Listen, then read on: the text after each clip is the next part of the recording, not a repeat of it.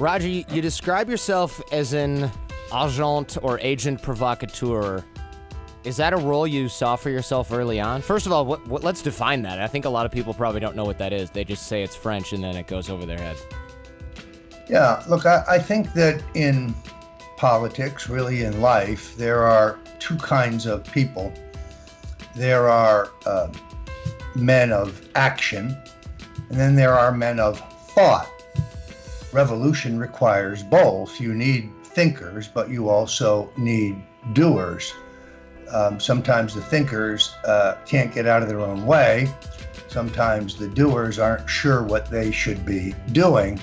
But I would still put myself in the former category. In other words, being a successful political strategist revolves around understanding the ideas and themes that motivate people to do things, i.e. vote or show up at a rally or whatever action you're asking them to take, write your U.S. senator, and therefore understanding how to motivate people for your political cause is what I do.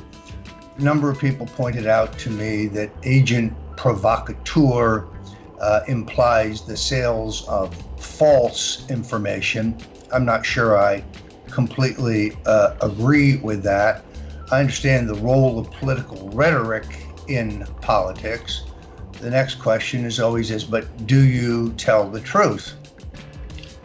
Well, George H.W. Bush said, read my lips, no new taxes. Was he telling the truth? Barack Obama said, if you like your health care plan, you can keep your health care plan. If you like your doctor, you can keep your doctor. Was he telling the truth? I would argue at the time those gentlemen said those things, they believed them. They believed they were the truth. They just didn't turn out to be the truth. The good news is, caveat emptor for the consumer, for the voter. The great thing about alternative media, the great thing about shows like this is people can watch them and then make up their own mind about what they believe and what motivates them or does not motivate them. So this believing something is the truth, and at the time you say it, this is obviously distinctly different than, let's say, your first foray into politics and disinformation back in elementary school. Can you tell us about that? That I thought was hilarious. Well, I come from a non-political family. My parents never had any particular interest or involvement in politics. They were good citizens and they voted. And because my grandparents had been fairly strong Republicans, my parents tended to be Republican, but with some kind of an independent bent. For example, in 1960, I know that my mother voted for John Kennedy over Richard Nixon because we were also devout Catholics. And my parents felt strongly that the idea of our first Catholic president was a good idea. In any event, I was in the first grade, and the elementary school that I attended was in a fairly, upper middle class suburb of New York City, a Republican stronghold.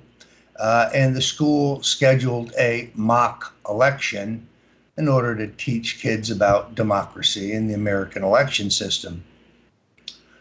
I favored John Kennedy over Richard Nixon quite simply because Jack Kennedy had better hair.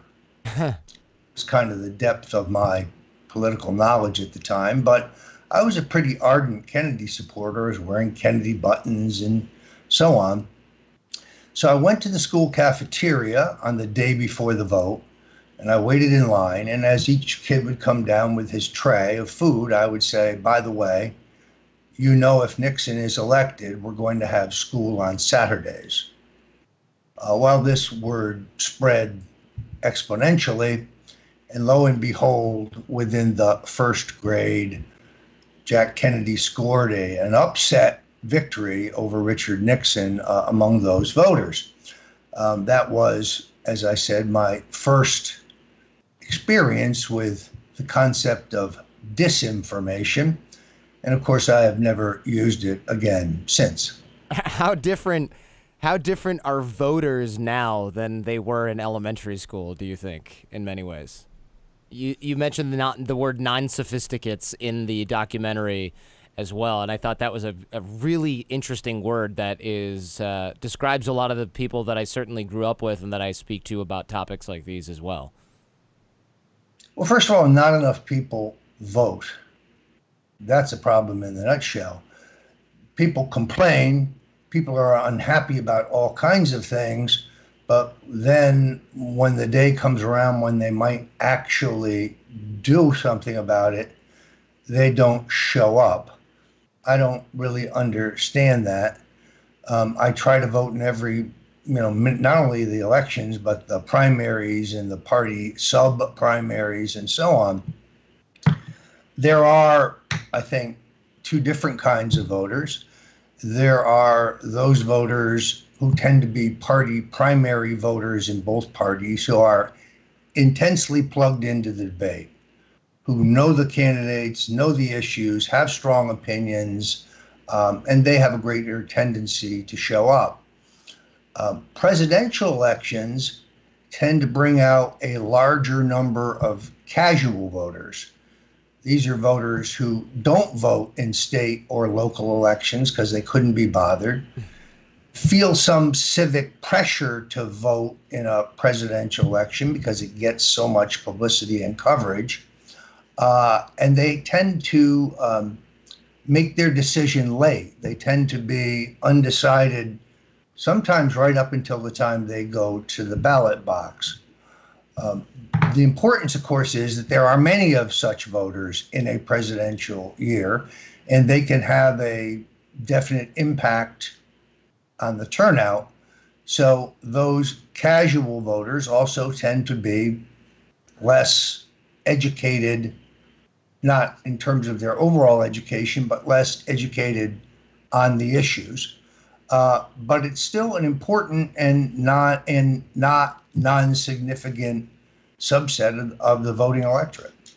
And is it important then to appeal to those people's sort of casualness in terms of the fact that they're going to be voting based on a lot of that, based on a lot of these, as you'd mentioned, non-sophisticated issues or lack of understanding or basic understanding of some of the issues? See, I'm not sure that the average person or even many sophisticates in our society understand the role of the political consultant and the role of the political strategist and how these things work. We don't guess about anything. Every successful campaign begins with a benchmark survey, a poll of voters with a very large sample so that the subsamples within your poll are large enough to be meaningful. And you put a very substantial amount of time into crafting your questionnaire. They tend to run as long as 20 minutes, which in all honesty is not lucrative for the pollster, because to reach, let's say, 1,000 people who will complete a 20-minute questionnaire, you may have to call 10,000 people to complete that project, maybe 20,000. Voters easily bored, they get halfway through the questionnaire and they say, oh, I've got to go shopping from groceries, bye, and they hang up. Mm-hmm. Well, that doesn't do you any good. So that instrument, that initial benchmark survey, which is not designed to tell you who's ahead and who's behind. That's kind of the least important number in the poll. When we think of polling, we have this tendency to think of the horse race. Oh, is Clinton leading Trump? Is Trump leading Clinton? Or whatever. That's the least important number. What you are looking for is, or are, themes and ideas when introduced within the laboratory have the tendency to move voters from undecided to your candidate or from the opposition candidate to your candidate or from the opposition candidate to undecided, which generally means that they can be moved next to you. And you try to be as creative as you can in terms of depicting in a motivational way as many issues as you can think of based on history, based on your own experience, to try to find those 2 or 3 what we call hot button issues that motivate people, that change their minds, that move them from one place in the electorate to another place. So to go back to your question, the casual voter is taken into consideration in those calculations because one of the things the poll is supposed to do is to help you decide who's actually going to show up and vote. So right up front, you say, Mr. Stone, how likely are you to vote in the upcoming special election for the U.S. Senate in Alabama? Well, if the voter says that he is unlikely to vote, you'll probably throw him out of your sample. Yeah. Or you will take that subsample with a grain of salt. Primary voters, both Republican and Democrat, almost always have a greater tendency to vote, a greater intensity, greater knowledge of the issues, greater interest in the overall question, and therefore you generally can project with some certainty who's going to vote. General election voting is an entirely different thing. One of the great mistakes of Hillary Clinton's campaign, and I think of many of the professional pollsters who were watching the 2016 race, was an assumption that the makeup of the electorate would be identical as it was in 2012. That the same people who turned out to elect Barack Obama over John McCain would be coming out for this election. And if you step back from that, you realize that was never likely. It was Barack Obama is an iconic historic figure among people of color, among African Americans. Hillary Clinton was never going to get the same turnout nor the same percentage of those voters as Barack Obama got. She would win among them, but she was never going to duplicate exactly what he got.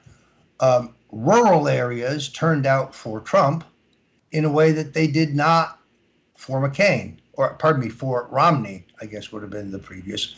And that was in many cases not taken into consideration. So it's not that the polls were wrong when they showed that Hillary was going to run. It's that their sample was wrong, and therefore they reached the wrong conclusion. It seems like you saw that coming because you have such a zoomed out timeline. You've been doing and thinking about this since you were a kid. I read a story about how you built all these alliances and put all of the serious challengers for your senior year of high school presidency on your ticket. So all the people who might take your seat are on your ticket, and then you recruited somehow the most unpopular guy in school to run against you, which was super sharp and brilliant in a way that some people might think that's mean. I don't know about that we can leave up to people to decide, but it's even further when you were the junior and you were a vice president of that same student government. You actually manipulated the ouster of the president and succeeded him in that. So it's almost like House of Cards. Those either they're asking you questions about your stories or they're reading all your books. I don't know which one it is, but it seems remarkably similar. And you can't really make that stuff up.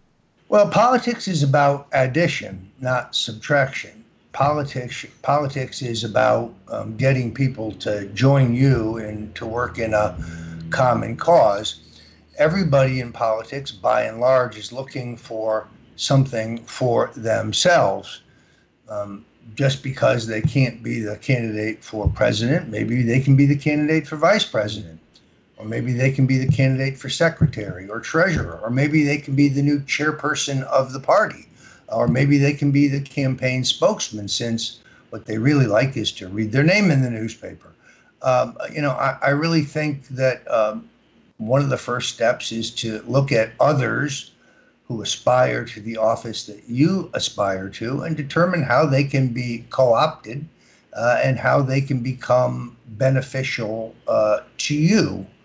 Now, this obviously works much better in a high school or college politics, but that doesn't mean it doesn't work. I'm having lunch with a congressional candidate tomorrow who I hope to talk out of a party primary and induce them to take some other role in the 2016, or I should say 2018 election, to clear the way for a better candidate and thus not spend a lot of money on an expensive, brutal primary that will not only suck up dollars that we need for a general election against a Democrat, but also have a tendency to drive our candidate too far to the right on some social issues in a Republican primary, leaving that candidate unable to get elected in the fall. So you've got these Stone's rules that you live by, you advise your clients to live by, I assume. And I'd like to get through some of those because I think that's where the psychology of what we're dealing with is laid out here. How did you come up with Stone's rules? Where did these originate? Over the years, I would just come up with observations or statements that have generally speaking held me in good stead. And I would just kind of say them as a rhetorical advice. And then when Matt Labash of the Weekly Standard did a profile of me, he printed a number of them because if you hang out with me for 3 days, you're going to hear them. I just kind of spit them out. Mm-hmm. For example, if you're wearing a white suit, don't order the spaghetti. Okay. A lot of them are common sense based. Not all of them, obviously, are political. So he began writing them down. He featured a number of them in the profile piece he ended up writing, and that began a public clamor, which is going on now for a number of years, to produce the actual volume. So very shortly, I will be producing, kind of like Chairman Mao's little red book. Right. In handbook form, we're going to have Stone's rules, and they're rules of combat. They're kind of like Sun Tzu. In other words, they can be applied to a career in business or advertising or marketing or politics. And then there's just, general rules, what I call style rules, that are, uniquely mine.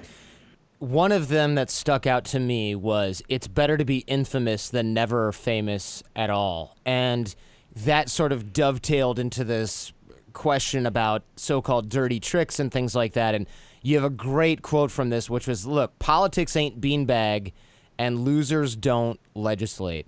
Does that mean that it's, in theory, okay to use pretty much anything, no matter how dirty, as long as it'll get to victory? Of course, as long as it's not illegal. No, I think it is the legality that is the bright line. That's the line you do not cross. But it would be unrealistic to think that our American politics is some uplifting civic experience. One of our presidents was accused of being a cross-dresser. Abraham Lincoln was accused of fathering multiracial children. Grover Cleveland was ridiculed for having an illegitimate daughter while in the White House. This list goes on and on. I'm reminded of that rock song, Dirty Laundry. Huh. People like the prurient. They like the rough and tumble. They like the interesting. Put it another way, run for office, release a 50-page white paper on the environment. See how many people read it and how much press coverage it gets. None. So the same voters who tell you we're interested in issues, we're not interested in these personal attacks, Well, they absorb all the personal attacks because combat is like a prize fight. It's fun. And although they say they do not like it, they do like it. Politics in our country is hand-to-hand combat. It's a contact sport. Always has been, always will be. And you seem to be quite fine with a lot of folks saying, "Oh, that Roger Stone, he's a dirty trickster. He's got all kinds of things up his sleeve." You have no problem with that from the look of it. Well, one man's dirty trickster is another man's freedom fighter. One man's dirty trick is another man's civic participation. Everything is via the eye of the beholder. Yeah, there's a lot of liberal Democrats across the country, particularly after the defeat of Al Gore, who think I'm a dirty trickster. But stopping the Miami-Dade Board of Elections from recounting a sheaf of ballots that they had already recounted twice, and we're going back for the third time in a desperate effort to find additional votes for Al Gore, that's not a dirty trick. That's common sense. Enough already. You've already counted those ballots twice. Why do we need to count them again? And the only thing, of course, worse than being talked about negatively is not being talked about at all in that case, because the power comes from being talked about, whether it's good or bad, right? Well, I think all publicity is good publicity. Go try getting a table at a great restaurant if nobody knows who you are. Sure, you could wait a couple hours at the bar. It's not why I got into politics, but it's certainly, shall we say, a side benefit. Controversy breeds opportunity.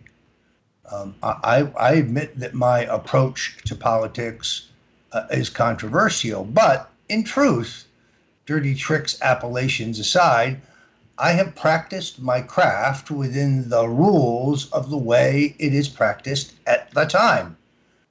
I don't do things that other political operatives don't successfully do, and they don't do things that I don't successfully do. So there is a norm, and of course, if your strategy involves tactics or activities that cross a line in the voter's mind of fair play, you're going to do more damage than you are good. And I think one of the most famous, or one of my favorite, I should say, caricatures or characterizations of you is that, like, you're the sinister Forrest Gump of U.S. politics. And I think what they mean by that is wherever there's intrigue, you seem to be there. You had this minor role, if you will, in Watergate at age 19, all the way up until now, where it's been said that it was your idea for Trump to run for president, and you've been bugging him for 30 years to do so. Is that true? I'm just like a bad penny. I just keep popping up.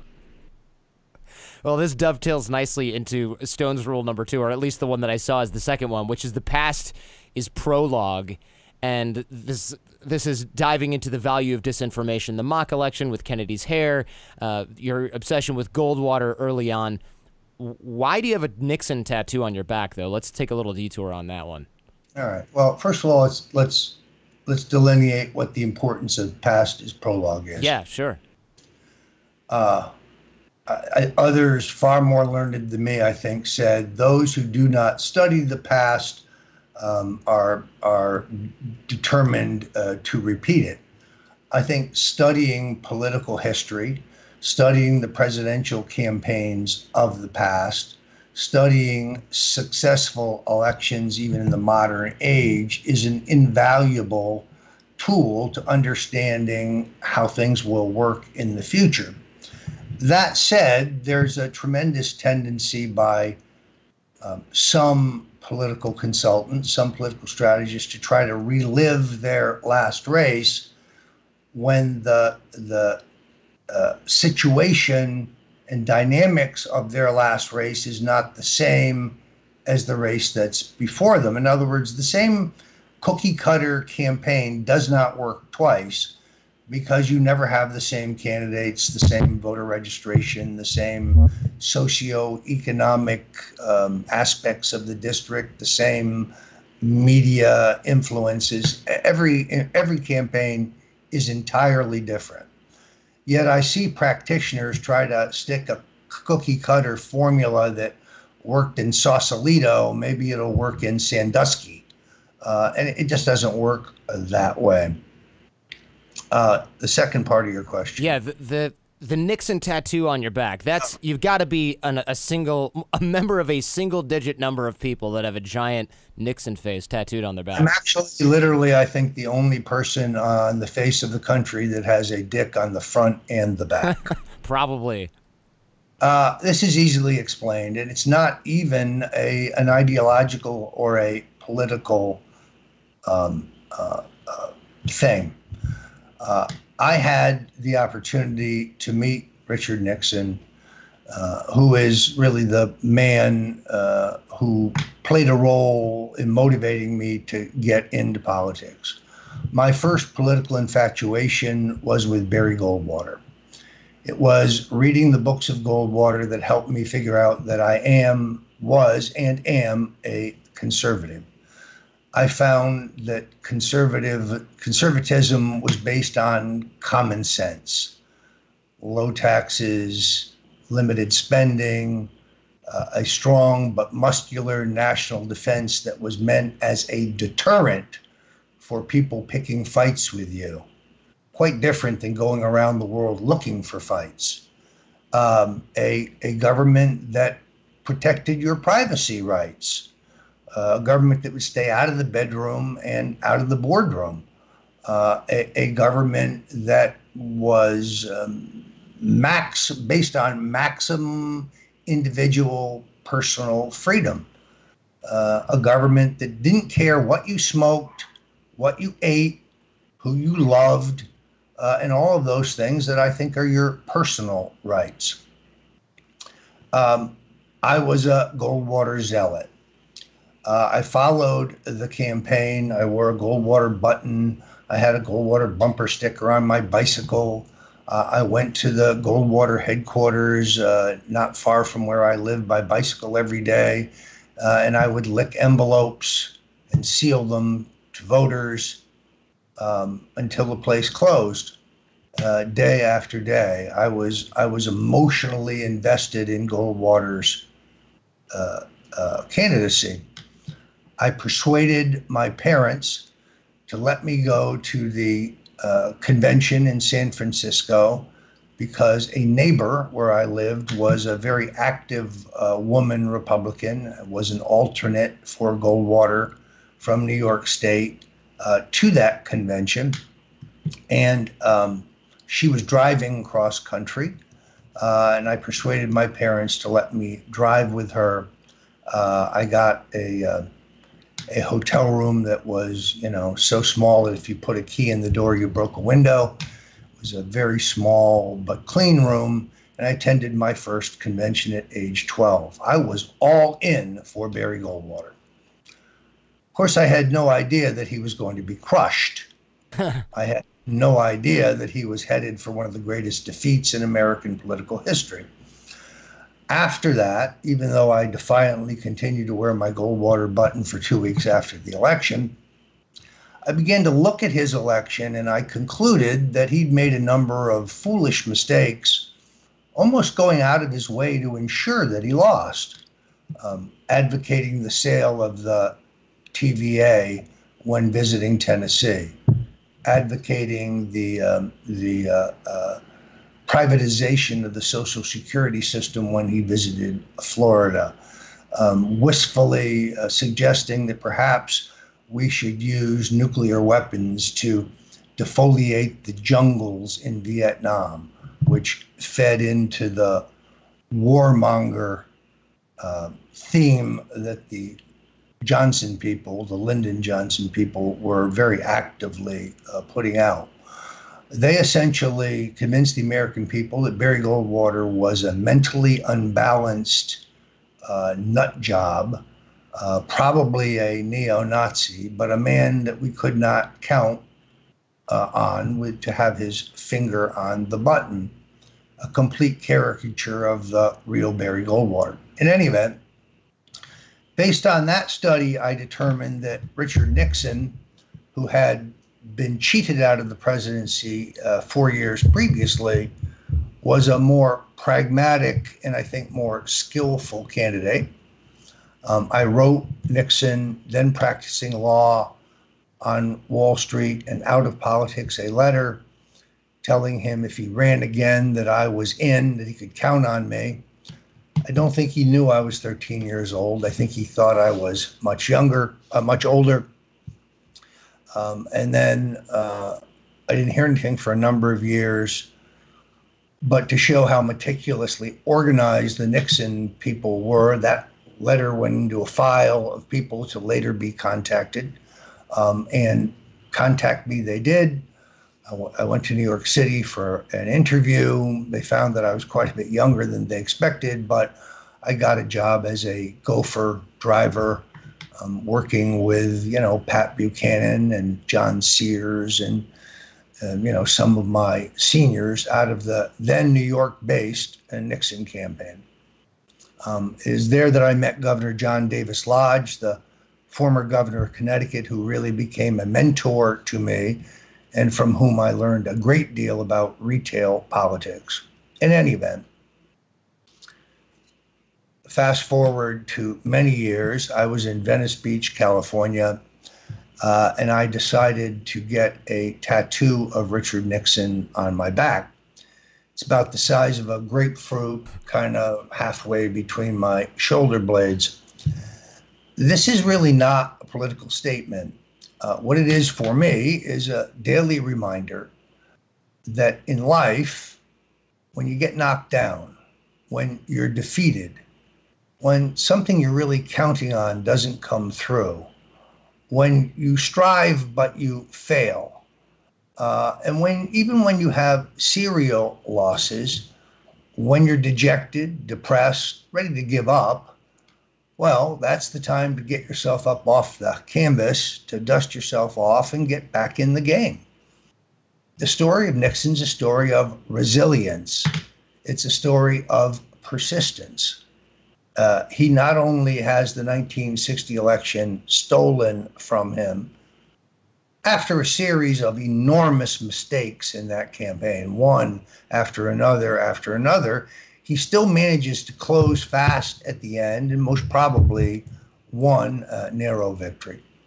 He then, in order to keep his political prospects alive, decides to run for governor of California, a job I don't think he ever really wanted, and he is crushed in that election. Now, at a very young age, he's done. He's finished. He's a national joke. No one takes his candidacy seriously. By dint of hard work and circumstances that include the assassination of John Kennedy, the assassination of Dr. Martin Luther King, the assassination of Robert Kennedy, the Vietnam War, that confluence of events has the tendency to resurrect the political candidacy and viability of Richard Nixon. He's an 8-year vice president who even his critics admit has vast foreign policy experience, having traveled the globe as an ambassador for Eisenhower and having first-name relationships with most of the major world leaders. He's viewed as solid, experienced. He's the right guy at the right time, and he makes the greatest political comeback in American history. And he does so and gets nominated in a way that Goldwater could not, meaning he has a united Republican Party behind him. He has the support of the Goldwaters and the Thurmans. He also has the support of the Rockefellers and the Percys.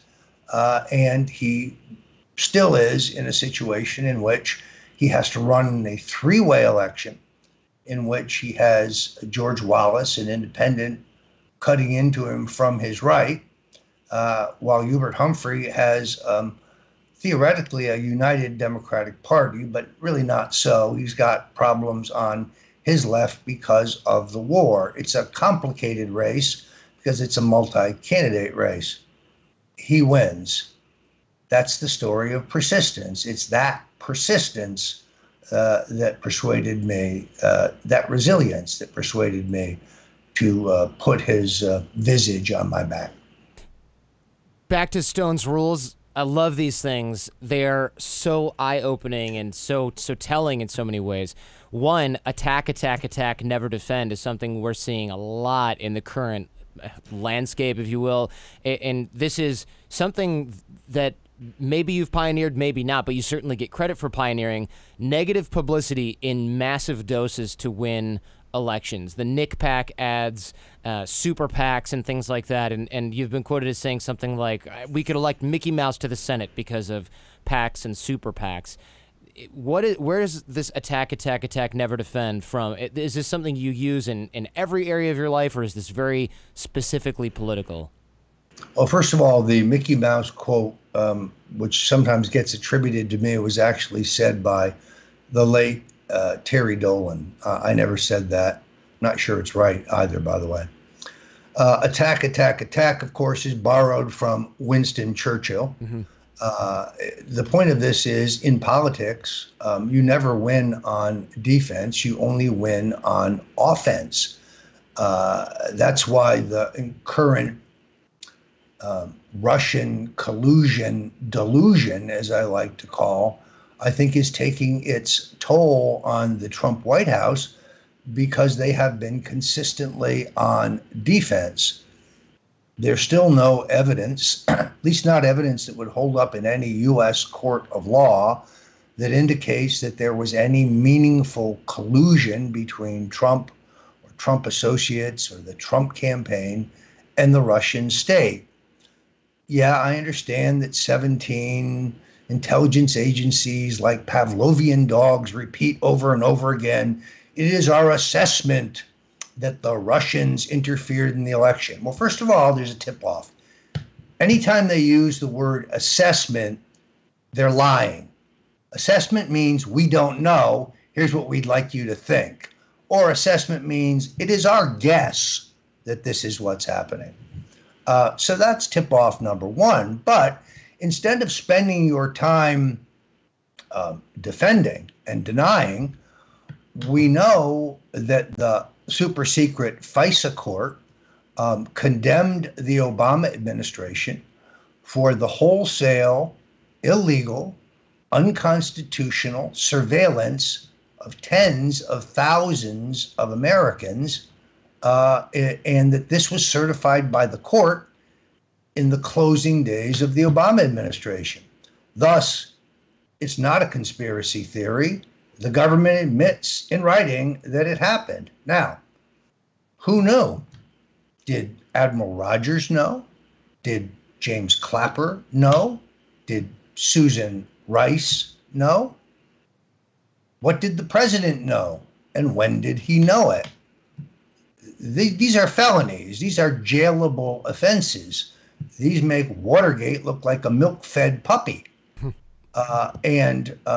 I don't understand why all of those national security figures involved in this illegal surveillance have not been brought before a grand jury to explain what they know and when they knew it. Of course. If I were Attorney General Sessions, or if I were the president, that would be my response to the Russian allegations, because here we have actual evidence of crime as certified by a court, where on the Russian question, all we have is assertion, allegation, rumor, and claim. Still no proof. Now, you've got the attack part down pretty well. I mean, some of your books slam the Clinton family, some slam the Bush family. So you're at least an equal opportunity character assassin when it comes to that. And this works. I mean, I look at what Ted Cruz, and this you're going to have to explain to me. Ted Cruz stated, I would note that Mr. Stone is a man who has 50 years of dirty tricks behind him. He's a man for whom a term was coined for copulating with a rodent. Is Ted Cruz trying to call you a rat fucker without saying rat fucker? What is his deal? He's got it out for you. Well, I mean, Ted Cruz is a phony from day one. I mean, this guy is a country club Bush Republican. Frankly, the idea of him as some constitutional conservative is a self-invented image that's only a couple years old. He was, in fact, George W. Bush's brain. I find the illegal loans that he took to finance his U.S. Senate campaign from Goldman Sachs, loans that he did not report as required by law, give you some idea of his operating style. Here's a question for you. Why do people take an instantaneous dislike to Ted Cruz? Simple. They're merely saving time. In fact, the appellation rat fucker does not apply to me and had nothing to do with me. It's a term that was developed in Southern California fraternity politics as practiced by Bob Haldeman and Dwight Chapin and others who were much older than I was in the Nixon entourage.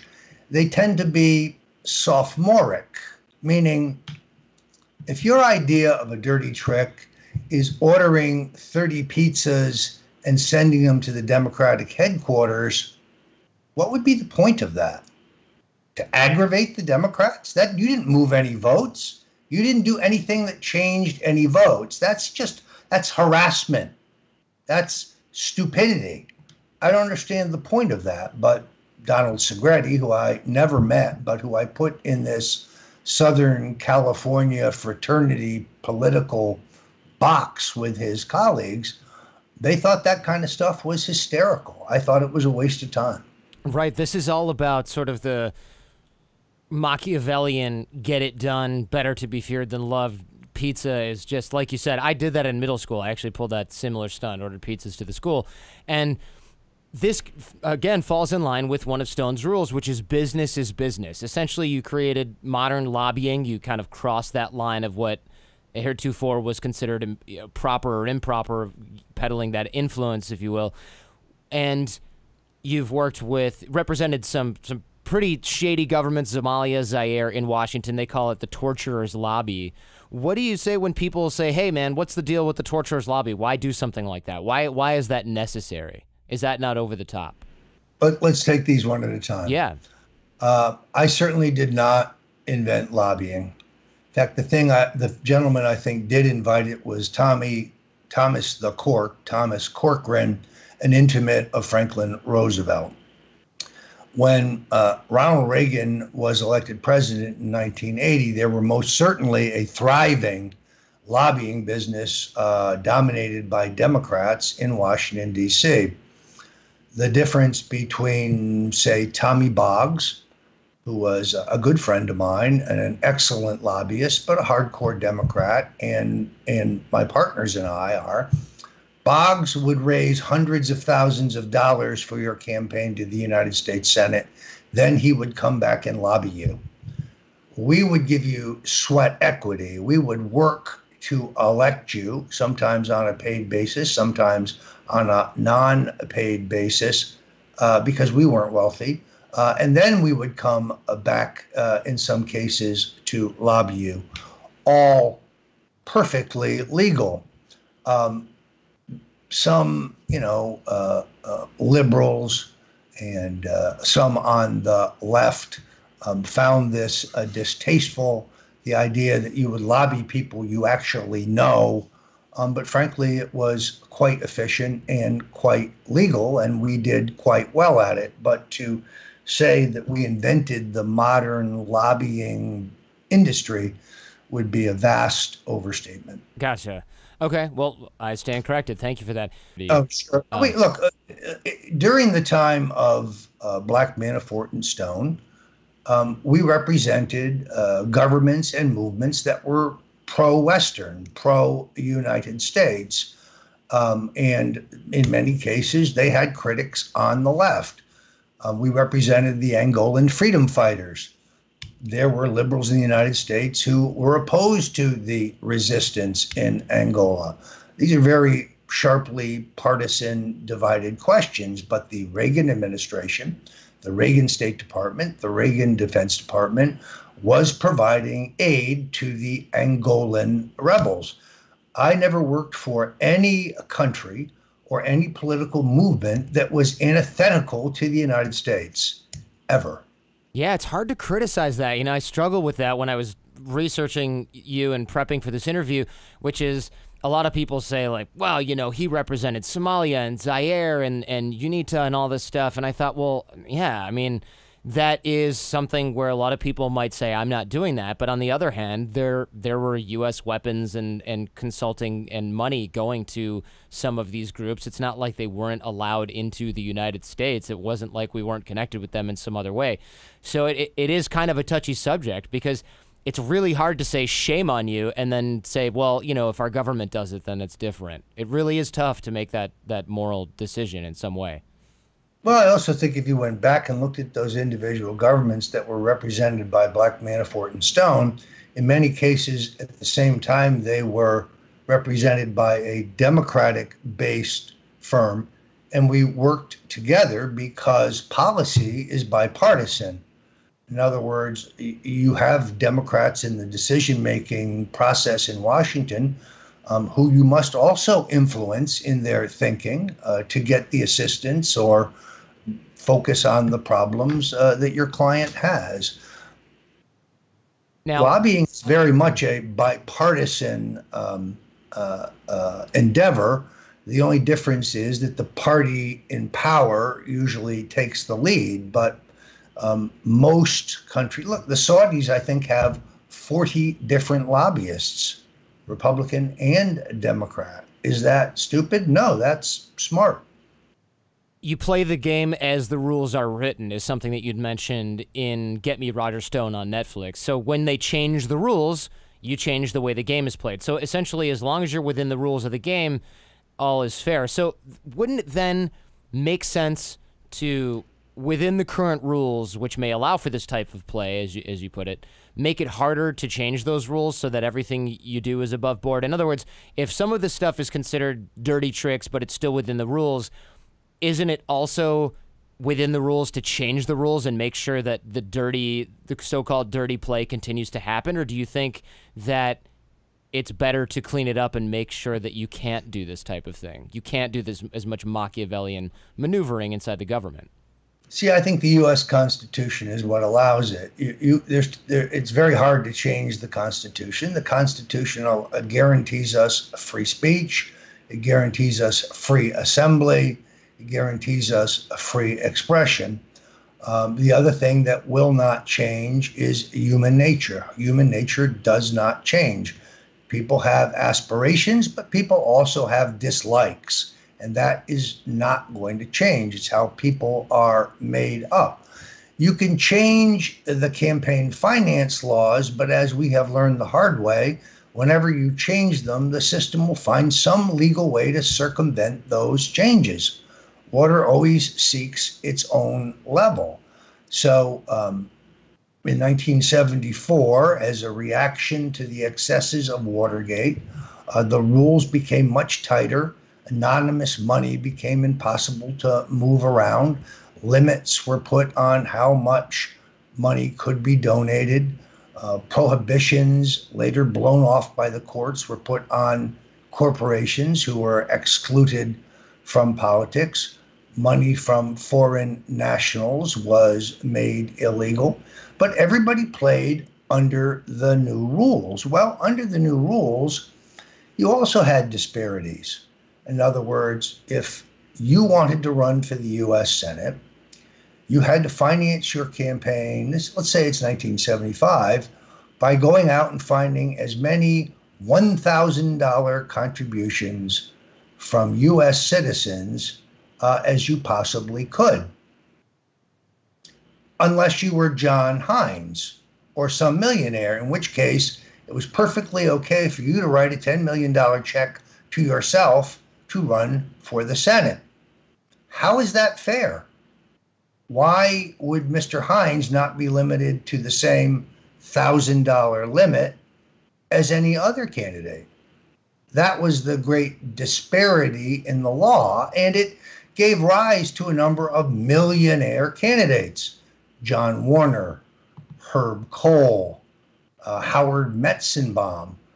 These guys purchased U.S. Senate seats for themselves in a way that the average citizen could not.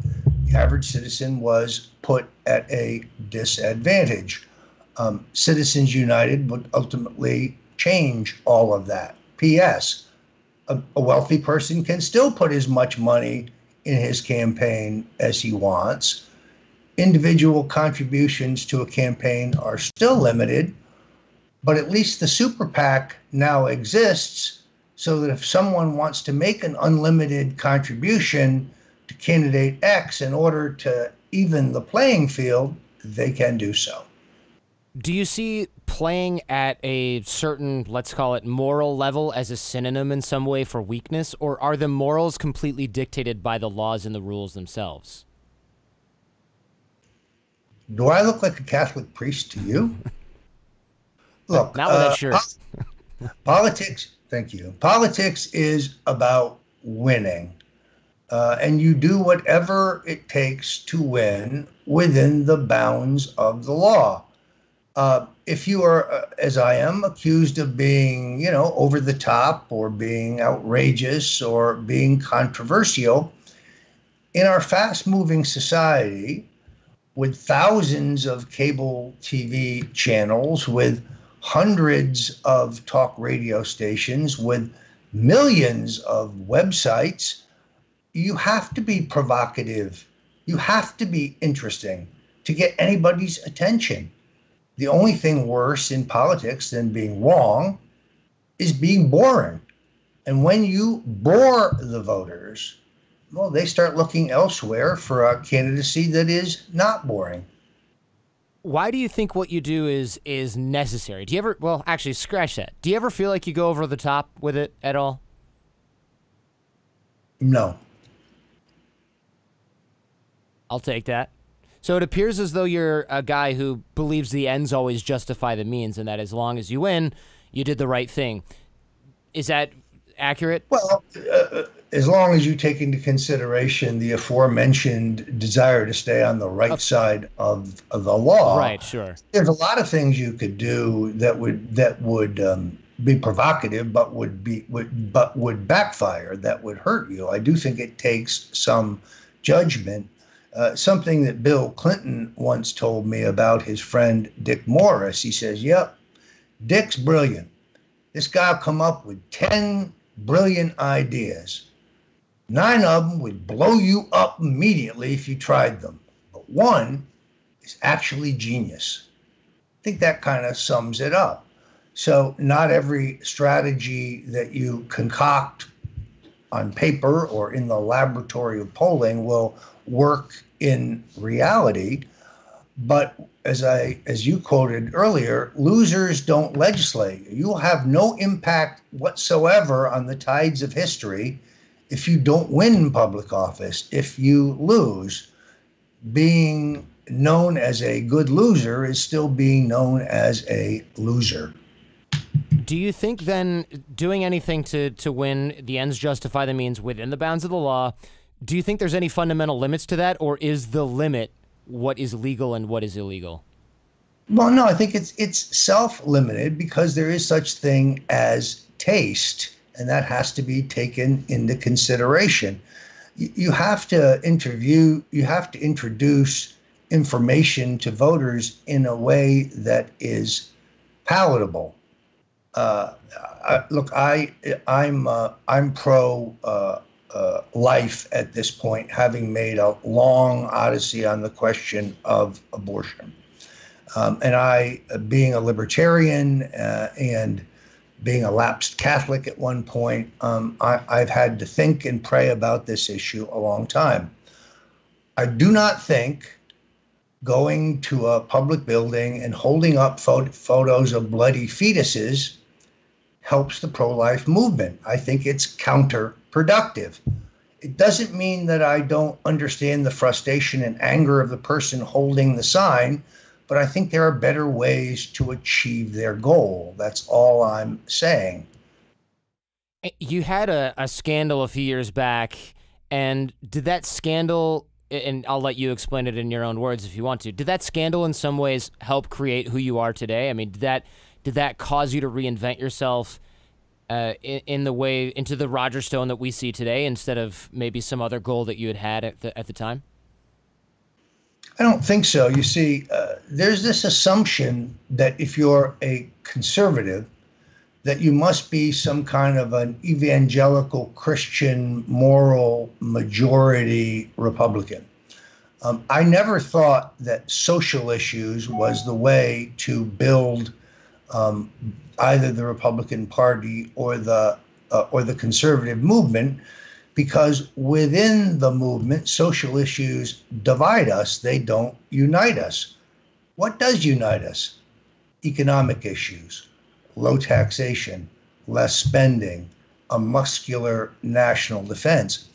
If you look at polling, those are things that all Republicans, more libertarian Republicans, more social issue Republicans, can agree on. So this is not a question of hypocrisy. I have always been for gay marriage. It is now the law of the land. I have always been for the legalization of marijuana.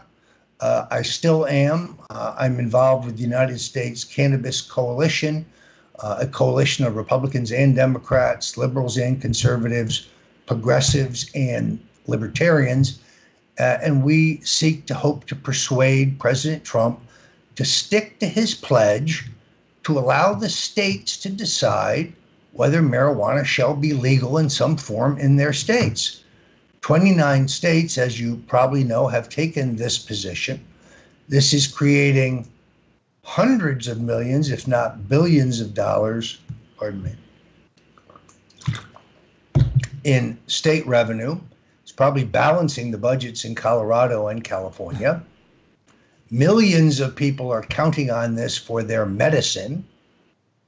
And I think many voters took President Trump at his word. Now comes along Jeff Sessions, the Attorney General, who seems to be planning a 1960s reefer madness style crackdown on people who are dispensing or utilizing marijuana for medical reasons as approved by the states. This is an enormous mistake, in my opinion. But I've always had that position. In other words, I'm a libertarian Republican. I've made no bones about the fact that my wife and I are libertines. That may not fit your model for perfection, but I'm not a candidate for public office. I'm not holding myself out as an example. I'm merely a political strategist. If you want to criticize my candidate's lifestyle, well, I guess that's your right. But my view is that my life is nobody's business, because I'm not seeking your approval as someone running for political office. Can you define libertine? I've actually never heard that term, but I know what the scandal's about, so maybe I'm on the right track with that, but I'll let you do it. Look it up in the dictionary. I think. Got it. Loud and clear. Yeah, probably be the best way to do it. I can do that. So being accused / outed, if you will, as a libertine, that was something that sent you at some point reeling a little bit because you weren't expecting it. Is having your life put on blast like that just table stakes for the game that you're playing? Well, I didn't think so at the time. I also understood the hypocrisy of it, because my wife and I would attend certain parties, and when you got there, you'd say, "Oh my God, there's U.S. Senator so-and-so with his secretary. Why, there's Admiral so-and-so with his executive assistant. Why, there's the deputy director of the Bureau of Land Management and his girlfriend."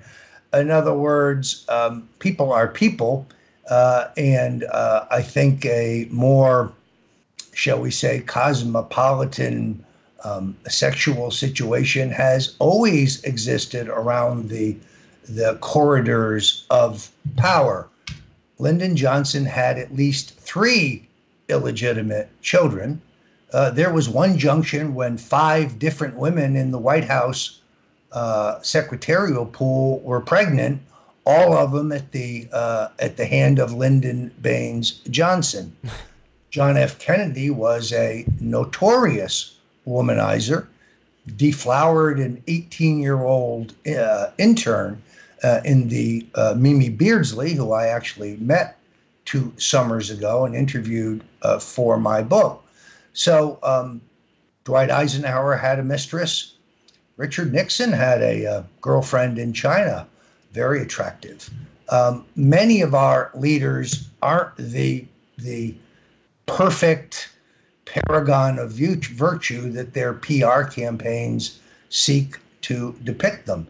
The only guy I know who wasn't getting some on the side was Jimmy Carter, and you know how that worked out. Yeah, I suppose we do. I suppose we do. So, look, you're going to lose respect for me if I don't ask, but you testify in less than a week. What is going through your head about that? Are you going to be applying Stone's rules to the testimony in front of the Senate? I'm very anxious to testify because a number of the members of the committee have made allegations against me in a public hearing, which are flatly, demonstrably, provably not true. So, for example, Congresswoman Spire says, quote, "Stone is on the Kremlin payroll. We know that," close quote. That's just not true. That's defamatory. That's a lie. Never had any Russian client whatsoever, have never been to Russia, have never worked for any Russian entity, government or private, don't have any Russian friends that I know of, had no contact with Russians, in the run-up to this campaign. Now, unfortunately, although there are some loopholes, a member of Congress can tell any lie they want about an American citizen, and by and large, they're protected from lawsuit. There are exceptions to that, as some members may find.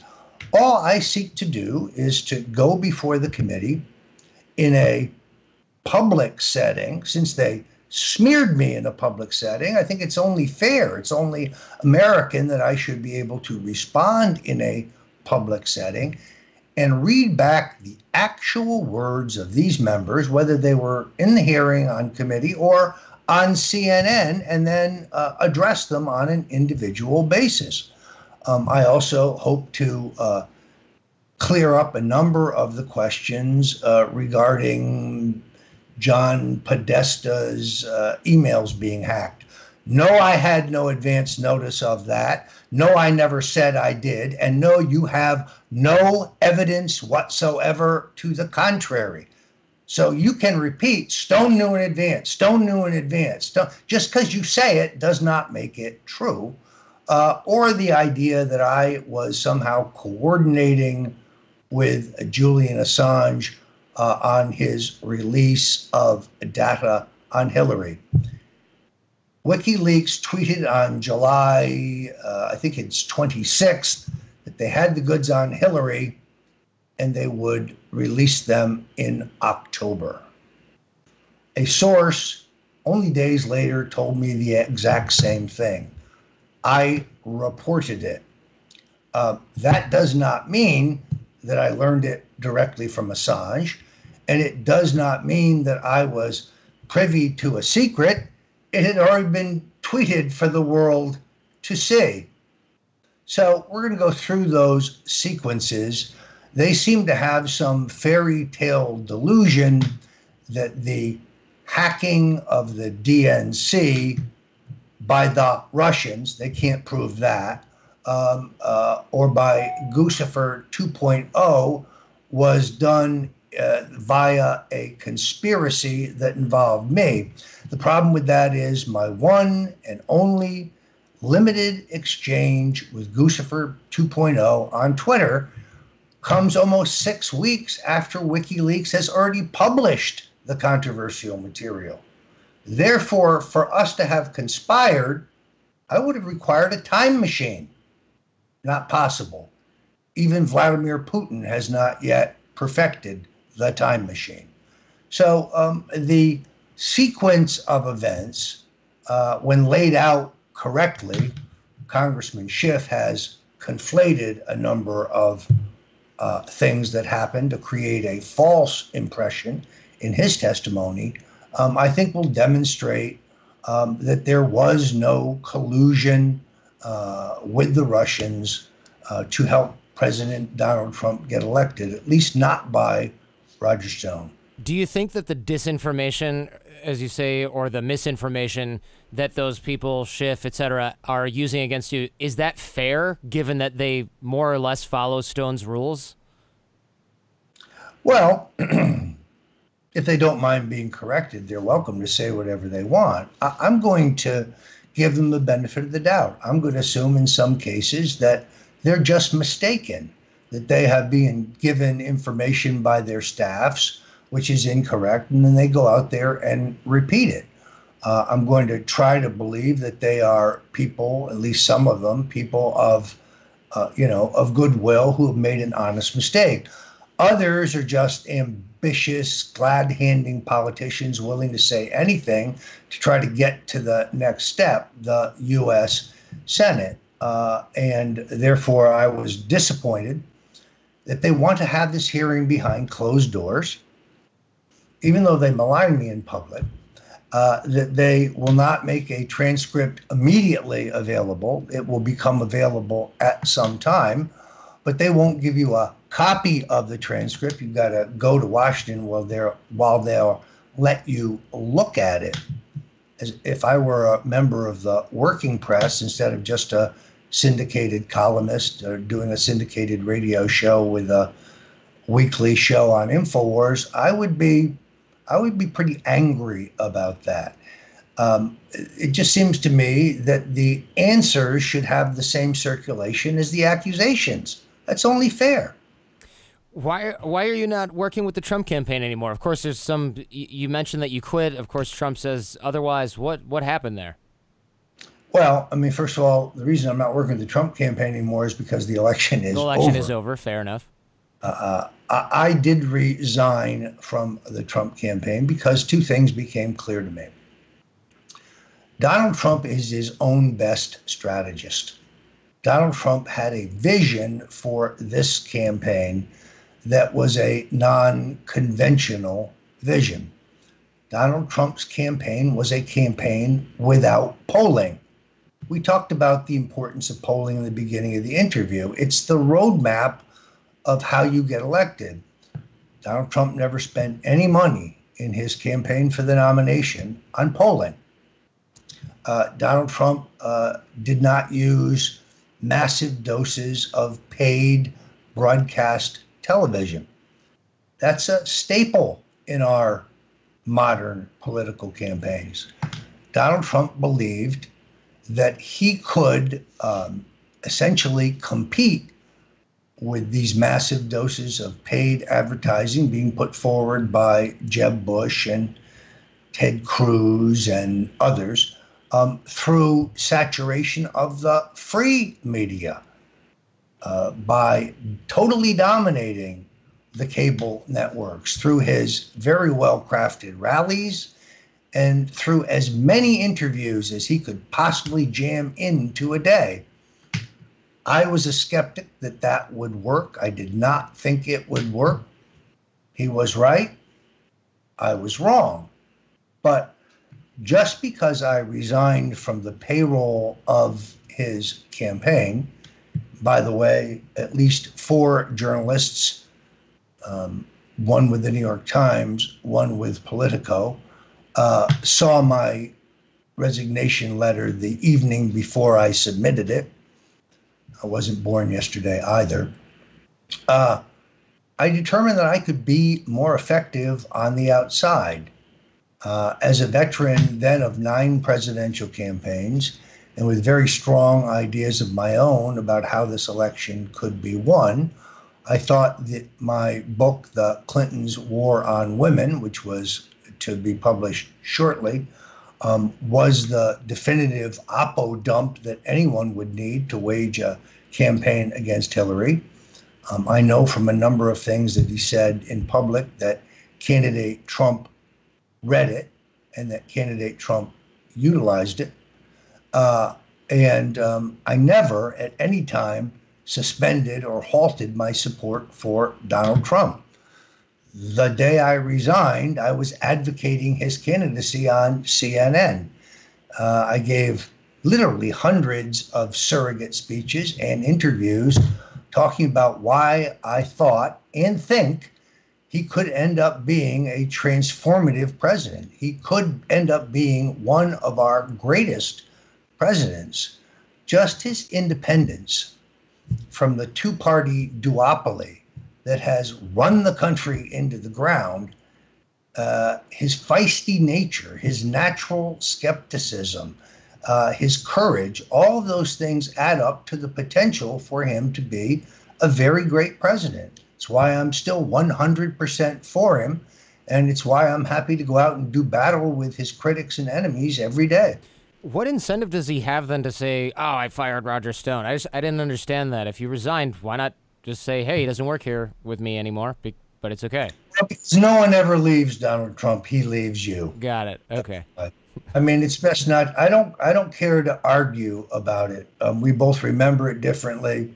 It's meaningless. I still have great affection for Donald Trump. He went to my wedding. I went to two of his. I was there for the wake and funeral of both his parents and for his brother-in-law, John Barry, who was a very fine lawyer and an active Republican.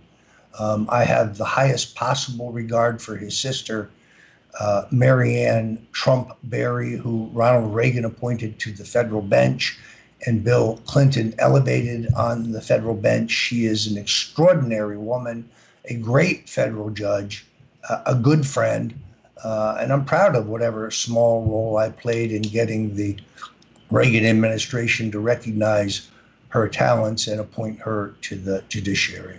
When you look at the lobbying, when you look at the influence, and when you look at the Stone's rules in action, the modern day Machiavellian stuff, principles at work, do you think this is good for politics? Do you think it's good for America? Or do you just think it's good for the person who is executing and pulling these things off? If you want to win elections, then you should go out and purchase a copy of my upcoming book, Stone's Rules. I think you will find them handy. The problem with politics is it looks easy from the outside. People, I think, don't understand that it is a science and that political campaigns are operated on the basis of scientific research that helps you determine what to emphasize and what to de-emphasize in your campaign, and helps you become well known to the voters in a way that enhances your position and your chances of getting elected. There is no one, kind of text that tells you exactly what to do, but you better read Machiavelli's The Prince. You better read David Ogilvy's Confessions of an Advertising Man, and you better read Stone's Rules if you want to know how to get elected in America today. Roger Stone, thank you so much. Is there anything I haven't asked you that you're like, I want to get this in real quick? Well, you didn't ask me who made this shirt. Who made that shirt, Roger? I have no idea. No, this is actually something I've had for many years. As you know, I'm a little bit of a clothes horse. I have a men's style blog called Stone on Style, which doesn't get as updated as often as it should. But if you're interested, and it's funny, as I travel, a lot of younger men ask me questions about how to build a wardrobe. And here's the question you get. I'm going to a wedding in New Jersey this summer, and we're going to be wearing white dinner jackets. Should I wear brown shoes or black shoes? That kind of thing. So I'm always willing to give sartorial advice. recognizing that the average person doesn't need to dress exactly like me to be well dressed. You want to cultivate your own style. I have, and I think every young man should. Roger Stone, thank you so much. Really appreciate your time. Delighted to be here.